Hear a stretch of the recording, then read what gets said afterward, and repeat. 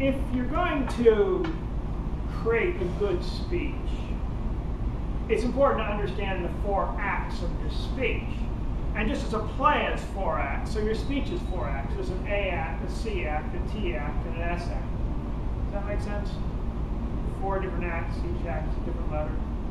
Okay, now I'm going to quickly take you through the first 3 acts, and I'm going to focus on the S act at the end. But the first act, the A act, is about attention, getting your audience's attention. Why are you asking about that? How do you get your audience's attention? And the simplest way to do it is to use the you. Use the word you in your speeches. There's nothing more powerful than the word you. You may have noticed that if someone says to you, hey, we, you're not going to pay any attention. But have you ever noticed if you say, hey, you, everybody's head kind of turns around to see if they're talking to them? In fact, you may have been familiar with the movie a while back, a guy who said, you talking to me? Yeah, I'm talking to you. You talking to me? Yeah, I'm talking to you. It's a powerful, powerful word. Use the you to get the audience's attention. That's the A act. Then comes the C act. This is the thing that many speakers don't get, and it's the reason why they can't speak. And the C act is about your content. Your content. Now, content is a challenge. What are you going to talk about? What are you going to talk about up there? That's a challenge we saw tonight. What are you going to talk about? And here's the simple thing, as Evelyn very well demonstrated. You find your passion, you find your speech. If you find out what you're passionate about, what you're excited about, you can talk on and on about it. Have you ever noticed, I don't know if you ever gone to a bar and seen somebody's had just a few too many drinks and they start talking about what their passion is? Now, you may not share that passion, but they kind of go on and on. I really like the time when they were going through the, you know what I'm talking about. Why he knows what I'm talking about. No one else knows to talk to why she knows what's going on. Find your passion, you find your speech. So if you're passionate, you just keep on talking and talking. It's no problem at all. I find I'm passionate about helping people become better speakers. The thing I notice at Toastmasters all the time, people come in and says, how can I become a better speaker? And that was a challenge, which I understood that that's my passion. That's what I now talk about. Now, once you have a lot of passion, that's great, but what are you going to do with it? That brings up the T act. The T act is all about technique. Technique. And technique is simply the how-to. The how-to. So in other words, you take all that passion and how do you do something? How do you make something happen? And that really comes down to what's called a foundational phrase. And it's simply 10 words or less that stick in your audience's mind. 10 words or less that stick in your audience's mind. And if you can come up with a foundational phrase, something really powerful that tells people what to do, like, oh, use the you, for instance. Or find your passion, find your speech. It will stick in their mind. Days, months, weeks, years after your speech is done, people remember, oh yeah, use the you. Find your passion, find your speech. It's simply a phrase that stays. Phrase that stays. And phrase that stays is actually one of those techniques that's going to stick in your mind afterwards. You know what I'm talking about. Which brings you to the S act. The S act. And the S act is the thing most speakers resist the most. Just don't want to do it. And you ever learn something from somebody else, a mentor, somebody who helps you out and learn things? I'm talking about who? Right? Okay. Again, if you don't know what mentors are, you can talk to these 2 people. You have a mentor to help you out and develop it. You know, I know this guy, Bob. Now, Bob's a tall guy, blonde hair, professional speaker.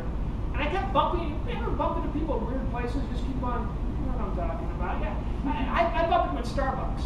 So I kind of had this thing where I'd bump into him at Starbucks. We had this kind of impromptu learning session going on. So at Starbucks one day, we were talking about the S act. He was explaining to me how this worked. He says, Tim, you know, it's very important to understand the S act and how it works. The S act is all about selling. Selling. The S act is all about selling.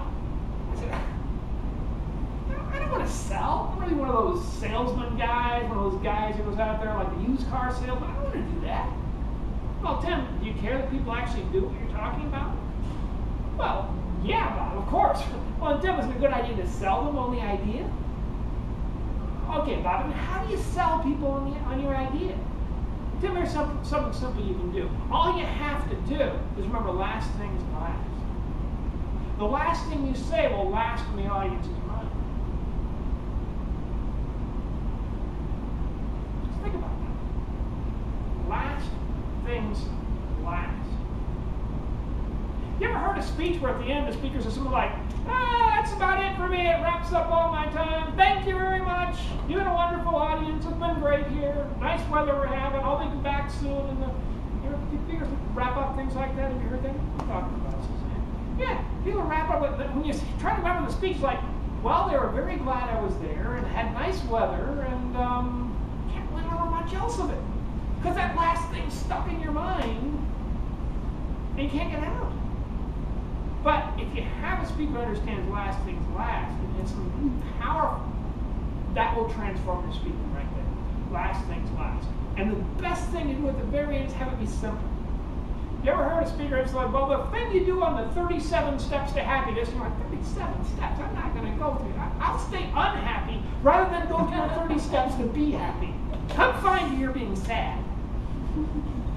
So, but if you had something simple, it's like, it's simple. I get it, it's simple, I understand. So it has to be simple. Your last thing you say is simple. And also has to be a next step. The mistake many speakers make is they don't talk about what's the next step. They're so in love with their 37 steps or their 52 steps or even their 5 steps. They don't say, what is the next thing you have to do? That's the most important thing your audience needs to know. What's the next thing your audience has to do? So you make it simple and a next step, and you probably do it, right?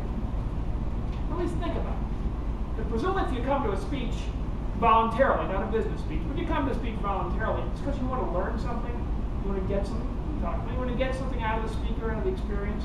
So we said, here's the simple thing you can do. Try this out. Here's the next step. If it doesn't work, forget it. Ignore it. If it works, you're better off.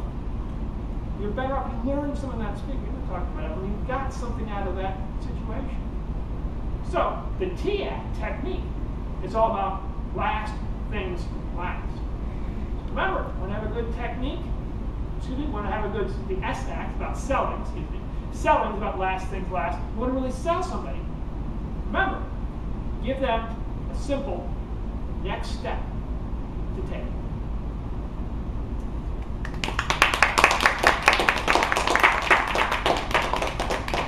All right, and we only have 2 speeches. Normally I have about 3 or 4.